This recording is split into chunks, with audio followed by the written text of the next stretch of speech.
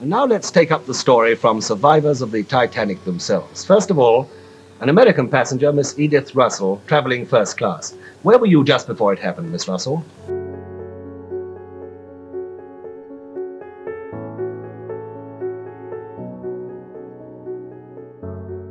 In the library. The steward had just called out, 11:30, lights out.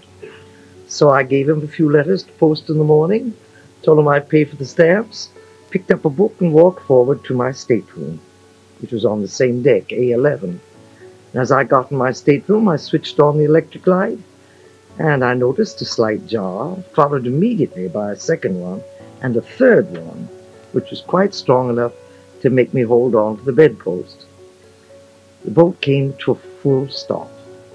I walked forward to my window and saw a grayish-white mass drifting by, very much surprised, and decided to take my fur coat and go out on deck and see what it was all about.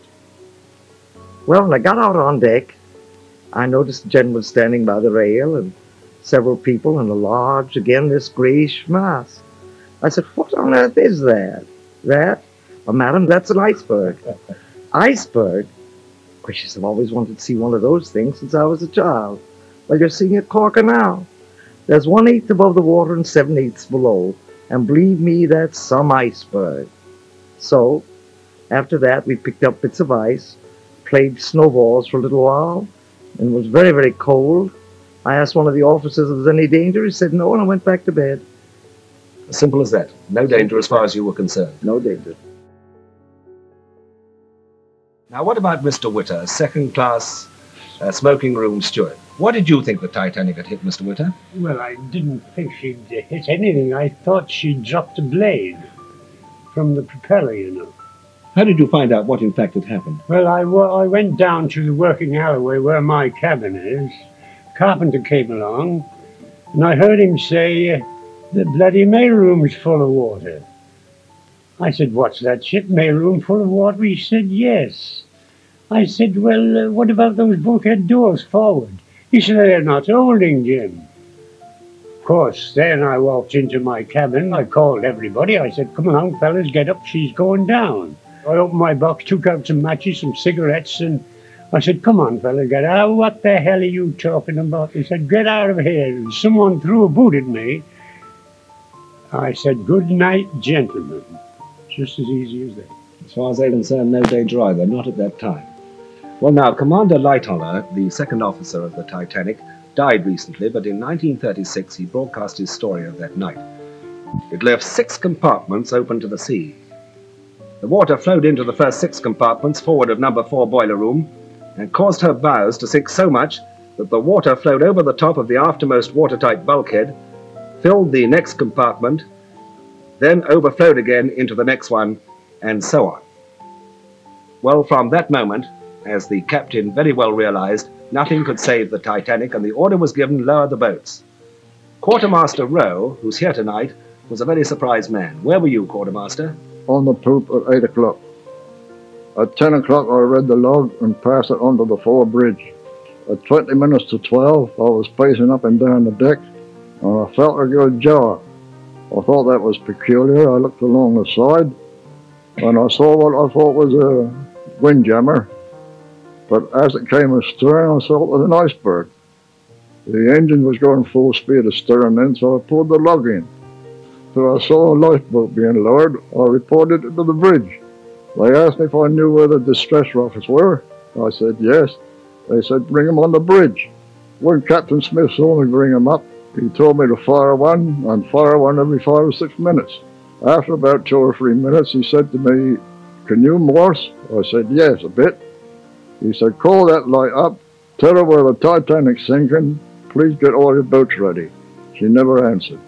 And that's your strange story, Quartermaster. Yeah. Just like that. Just like that. Now, what about a third-class passenger, Mr. Cohen? I think, Mr. Cohen, you'd had a bit of a celebration with the boys that night. Yes, I did. We had a celebration with a glass of lemonade. Am I supposed to believe that? Yes, you was. So my pals do. Did you get yourself a life belt earlier on in the proceedings? No, not at the time. The reason was because we thought the Titanic was unsinkable. When did you really believe at last that she was going down? When the boat was listing. And then I decided to find a lifeboat. I found it very quickly, and then I went towards the lifeboats. I never had a chance to get in any one of them because the order was women and children first. And as I was 11, 19, I was out of it. So I decided to find my own salvation. I went across to the Devitt, climbed across the Devitt, which was a dangerous thing entirely, and went down the rope about 80 feet long and went into the water, into the sea rather. It sounds easy now, quick, doesn't it, when you tell it? Yes, it does, but... I bet you wouldn't like to do it now. No, well, not with this. I don't know whether they can see you lower down. I don't think they can, but they can imagine it. Yes. It's not as bad as they may think. Yes. Now, was that lifeboat that picked you up eventually, was it full? No, it was about 25 people in it. The reason it was fairly empty as it was because the people on the boat never realised that the boat would sink. A greater risk leaving the ship than staying That's aboard. right, yes. Let's ask Miss Russell to take up her story again, and let's jump ahead in time. The last we heard from you, Miss Russell, you were going to bed. You decided to go to bed. Now, let's go forward to the time when you were on deck and you asked Wareham, your steward, to go and find your little pig, your mascot. Would you take it from there? I was on A deck in the lounge when Wareham came along, and I said to him, "Here, Wareham, are my trunk keys. Would you mind taking care of my trunks if I don't get back in time in the morning?" So he said, "You better go in and kiss those trunks goodbye." I said, "You don't think there's any danger, do you? If there is, why, you better go back and get my mascot." My mascot was a little pig, a music box. It had been given to me by my mother after a motor accident fatal to everybody but me in France. So he brought the little pig back. He played the matchich. After that, I was in the direct line of light with Bruce Ismay, who saw me and picked me up like a puppy and threw me down the steps. But I was wearing a sheath dress, very narrow skirt, a long fur coat, a woolen cap, some furs, evening slippers, and one thing or another, thin stockings. And I went forward to the rail, looked at that very, very high rail with the lifeboat swinging way out on its davits, and I knew I never could make it, not in that skirt.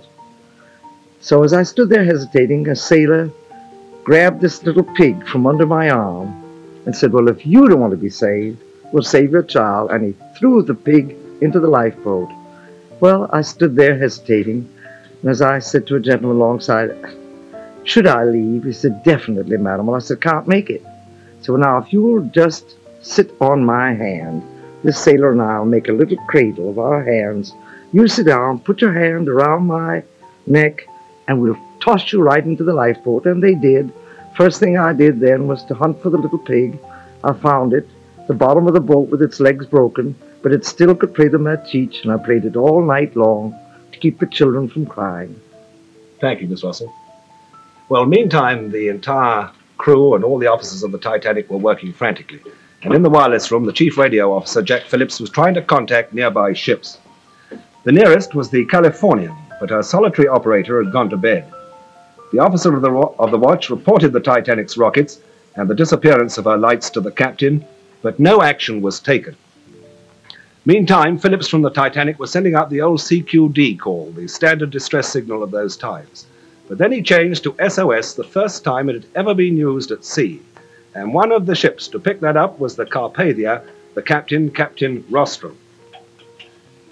Now, Harold Cottam, there he is, was the operator of the Carpathia, and he received the signal.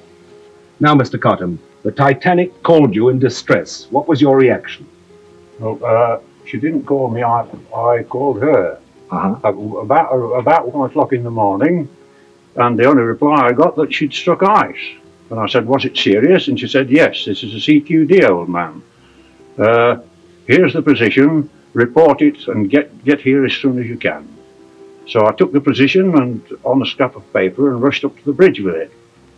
When I got on the bridge, I contacted the officer of the watch, and the information didn't seem as though it had sunk as fast as I thought it ought to, so I rushed down the ladder and knocked on the captain's cabin, and as I saw a light, I rushed in.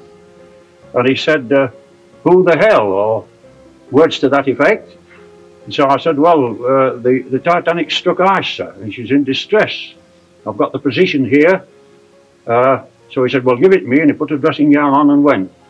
So he said, "Will you confirm this? Go aft and confirm it if you can." Which you did? Yes, which I did. When I came back, he said, "Well, you'd better go back and tell her that we're going to double bank all the watches on deck and below, and tell her we're on our way. As fast as you could go? Yes, as fast as you could go. Fine, thank you, Mr. Cotton. Yeah. Well, the Carpathia was on its way, and back on the Titanic, the last lifeboat got away round about 1:20 in the morning, and it had over 60 people on board. From the boat, they watched the ship with husbands, relations, and friends still aboard, still unable to believe that she was doomed.